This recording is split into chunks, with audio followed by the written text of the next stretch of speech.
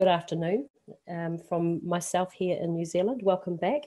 So today we're going to be talking about overusing natural strengths and of course blind spots that it can create. We all have them at every level, but for leaders it's even more vital as there's actually a huge expectation for them to act and be in a certain way when they're under pressure or in certain situations. As you will be well aware, we all have blind spots in our behaviours. So yes, that means leaders do have them too. Uncovering these blind spots through feedback from peers, direct reports, as well as building stronger self-awareness in the first place, is pretty important for leaders these days to understand. It's important to discover or be aware of what might really be holding them back. You know, we're going to have a look at the extended DISC assessments today, but also the FinxS 360 feedbacks.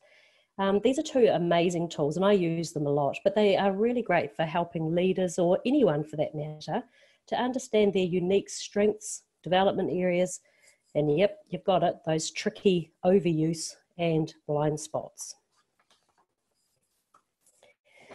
You know, we've all had it, or even we've heard it or had it. We've all had an experience where a manager or a leader uses a particular natural trait they have far too much, and it starts to become a problem. My experience is that years ago, I had a manager that was really friendly, easy to talk to. He was spontaneous and informal, so much, he was actually like part of our group. He was so friendly with us and a lot of fun to be around. That was great. You know, he was really encouraging as a leader. And he was happy to chat at any time, so you could interrupt him, which was pretty cool from my point of view. The problem was that his leadership style felt really cool to start off with, bit of a dude, but after a few months, some of his ways really started to irritate me and also the other team members. So as a result, I stopped trying to engage with him as much, which meant communication fell away. There were vibes, all sorts of things started to happen. The point was, it wasn't just me that felt like this. In fact, the majority of the team did, and some people in the team actually ended up leaving. The reason being is that they felt they didn't respect him enough to work with him. You know, but honestly, he was such a nice guy and he really meant well. So let me explain a bit further. You know, he seemed to be so chatty that he often interrupted us, as I said. You know, he joined in randomly when we were having personal chats. So kind of like he had FOMO. Or actually, if I was truthful, he came around and actually interrupted us a lot when we were trying to work. You know, after being interrupted, a lot of us struggled to refocus and we knew our productivity was down and mistakes were being made. It was also the length of time he talked for. I always felt that there was a natural time or a lull in the conversation when it was appropriate to go back to work. And for whatever reason, he seemed to miss this. He would end up telling us long-winded stories about himself. Even the conversations would start to be only about him. In fact, the focus would be stolen away from the other person that initiated the story back to him. Don't get me wrong, he was a great guy and he had great stories for the main part, as he was quite inspiring as well with his delivery. But it was annoying that it was happening so much over and over. So the natural reaction, as I said before, was to not catch his eye, not engage, and we all started to avoid him. I couldn't believe he didn't notice this. You know, when I most noticed the impact he had on us was really when we were under the pump, under pressure of things like deadlines or targets. He often became quite frantic and hectic, elevated as we used to call it. He forgot a lot of commitments as he didn't write them down. He'd lose paperwork for meetings or just not be ready for them. He wouldn't follow simple processes that he'd put in place or the organisation had put in place to keep the workflow going. The worst one was scheduling and planning seemed to go out the window, and any internal meetings were spur of the moment and verbal downloads, so we weren't really able to prepare ourselves, or worse, add ideas, opinions to decisions he was making. Here's another observation. He also got loud. He spoke faster when he was under pressure. Still very caring, probably a bit too people-focused really, but a lot of the tasks went by the wayside. Directions, planning fell away. All of this happened and he was blissfully unaware of how he was being perceived by his team. I know he felt he was caring, enthusiastic, communicative with all of us, But people started to leave, when people started to leave, he was really hurt, genuinely hurt, and unfortunately became pretty defensive about the blame game, as he felt he wasn't the one to blame. After all, he was being really humane, really people-focused. Was he? Yep, he was, but just far too much. You know, my little story there, you can pretty much guess, yes, he's an I style under pressure. And this is what I was talking about, overusing strengths and being unaware of them. So here's the thing, it's pretty typical that we all overlook our natural strengths when looking at development. As a rule, when we tend to focus on things we aren't good at or struggling to do, we focus on those things that we're not good at, and we try to improve those. And that's not bad, of course, if there's something hindering us and needs to be improved. The issue is then that we don't always look or even acknowledge our strengths. We don't tend to pat ourselves on our backs for what we naturally do well, which is actually a real shame, because actually I implement a lot of strength-based development programs, and obviously it's easier to develop strength or areas that you're strong at than it is to develop weaknesses. But obviously it has to be in balance. So what this means is, because we do something naturally well, we often assume others can do the same thing well. So we don't see it as a strength that we have. Then we get annoyed at the other person when they don't measure up to the same aspect. But as we know from understanding disc knowledge, this couldn't be further from the truth. Many of the other styles do not share the same strengths, and actually might not see the same value in them either, which is a real priority to remember, value in those strengths.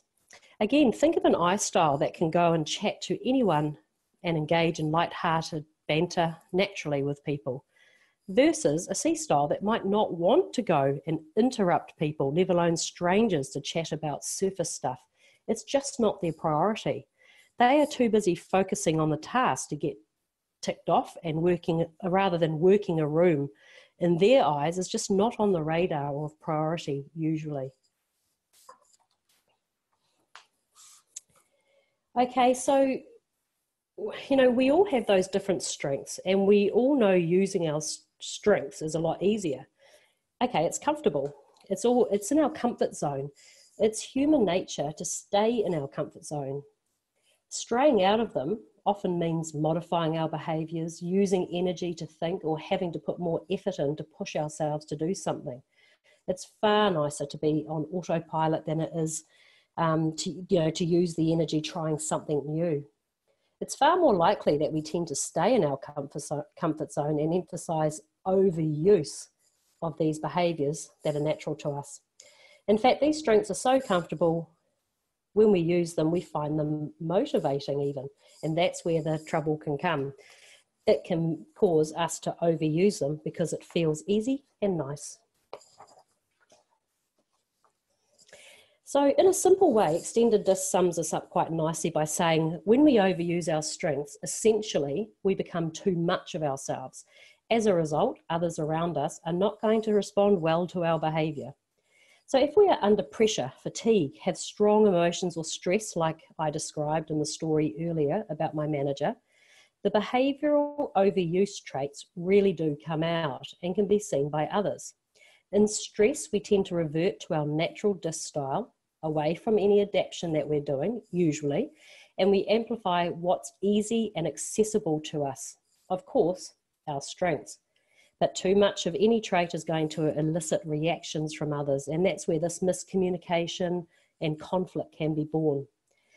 But here's the thing, we don't just revert to our strengths, we tend to start exhibiting the negative traits of those strengths from our disc style.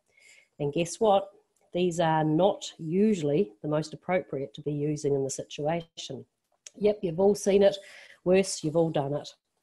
So I'm going to be having a look at those particular strengths in a moment, but here's a question. What can we do to avoid overusing our strengths? Well, as I'm pointing out, being self-aware of strengths, as much as other specific development areas, should be a priority to you or any development program. But at the end of the day, being self-aware comes down to making conscious choice about modifying your behaviour. And because modifying our behaviour takes energy and effort, there are times we really just don't feel like it. We might be too tired or angry or just not motivated to adapt ourselves for the better. I guess this is a crucial point to ask yourself, what will the outcome be if I don't make the effort? Is the cost worth the effort? Removing yourself from the situation to think or process is one way to do this, and it often helps to give you a better perspective again. If you want to avoid overusing strengths when we are stressed, bring the subconscious into the conscious and be aware of what you are doing and saying in the present. You know, I'm a great believer in learning the typical overuse areas that our styles tend to have. Make it knowledge. You know, knowledge is power. That way, you know, you can help hone down and focus on something that you might not be overusing. And yes, have a blind spot. We'll talk about blind spots soon. So in the heat of the moment, when issues are going on, take a breath, be mindful of how you're acting, what you're saying. You know, for me, I try to get an umbrella picture of myself as a perspective and rate the way I'm interacting. If you're feeling out of control and overly emotional, as I's tend to do, or intolerant and explosive, like D's tend to be, then it's going to be pretty difficult for you to adjust your behaviour for the situation. At the end of the day, it's analysing the end goal.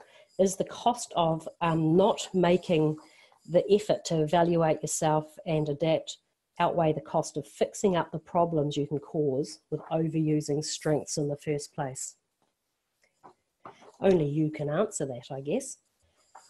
So I mentioned before about something called blind spots. You know, just to clarify, blind spots in a nutshell are literally the disconnect between how you view yourself versus how others might view you.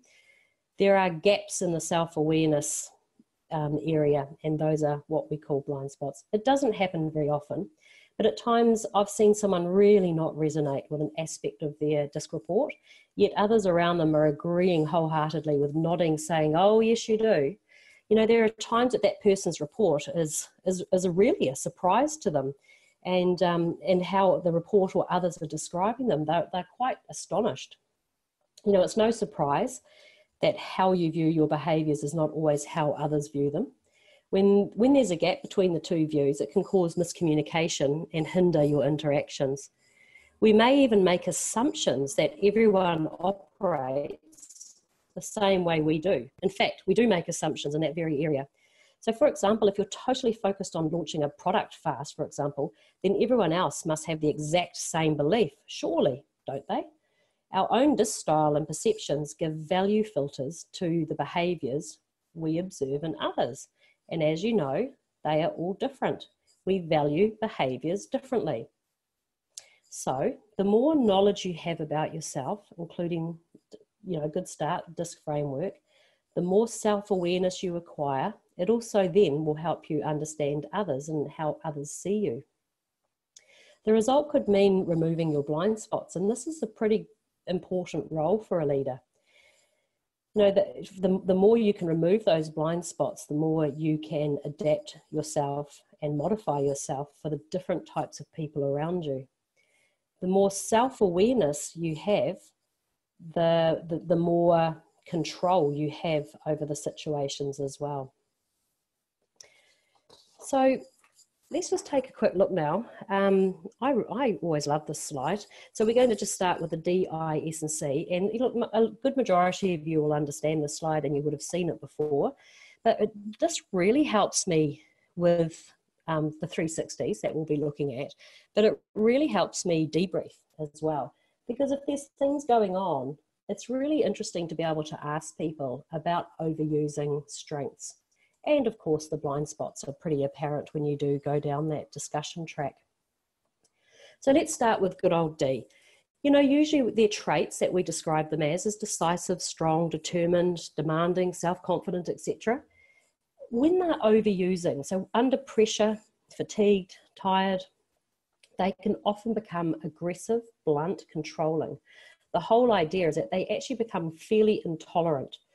overbearing, and often exceed authority. I mean, I've seen that happen myself, and you know, it's not a great way to function, because people can be quite fearful of the outcome, or the communication flow definitely gets stemmed as well. Let's have a look at the good old I style. So we would describe them as sociable, talkative, open, enthusiastic, energetic, and persuasive. A bit like the story that I just described to you before, that old boss that I had definitely became flamboyant, frantic, careless, indiscreet, excitable, hasty, loses sense of time. I mean, turning up to meetings with wrong paperwork, ad hoc behaviour when it came to having meetings internally, just not giving us a chance to prepare or have opinions.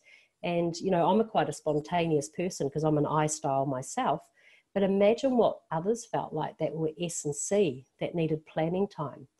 You know, with some pretty big clashes coming up through his style of overuse and lack of awareness. S style we know is calm, steady, careful, patient. You know, they're great listeners, modest and trustworthy. Here's the thing, under pressure, under stress, they tend to, their hardwire, what they fall back onto tends to be, they resist new ideas. They can become quite docile or plodding. They can become very stubborn and very reliant on people around them, or asking questions to managers. So a nice way to say it is initiative.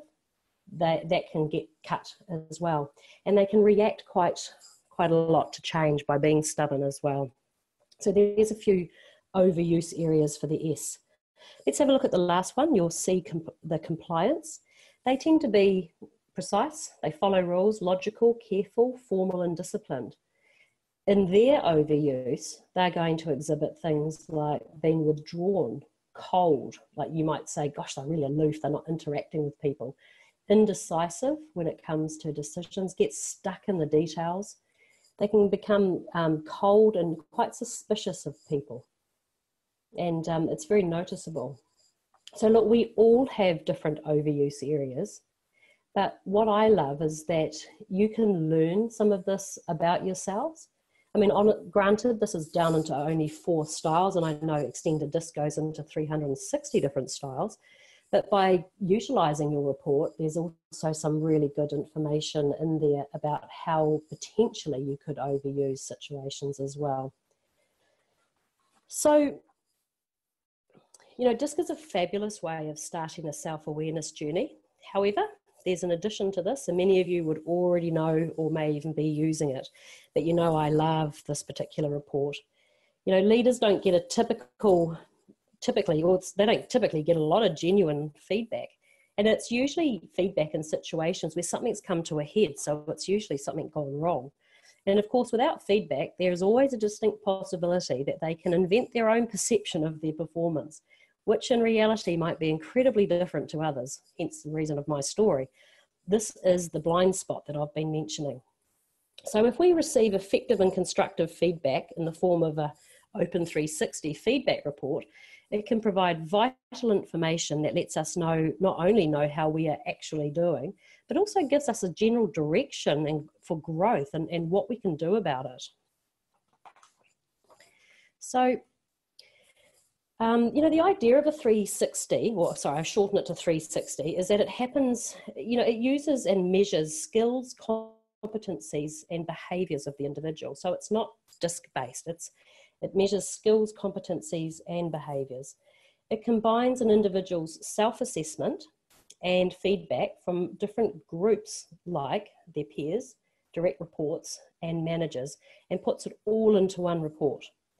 So some of the areas I use these reports in is things like performance appraisals and leadership evaluations, and definitely employee development programs.